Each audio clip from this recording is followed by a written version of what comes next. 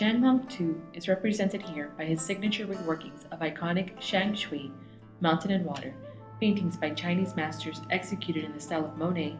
Van Gogh, and Cézanne, although he is also well known for his pop-inflected work critical of the Cultural Revolution. In his copying of revered masters, he is following a venerable Asian tradition as well as commenting on appropriative strategies. Expertly beautifully painted, Zhang has been schooled in both classical Chinese and Western landscapes. His irony is softened by a more generous intent, addressing connections as much as differences, showing us Impressionism, Post-Impressionism, and the great Chinese masters Wang Meng, Xiao Mengfu, Shi Tao, and Dong Qichang, among others, in an updated light inspiring provocative questions about cultural differences and exchange.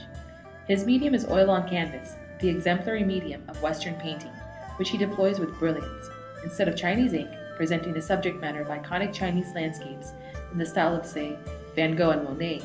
matching them with subtle insights and with appealing wit.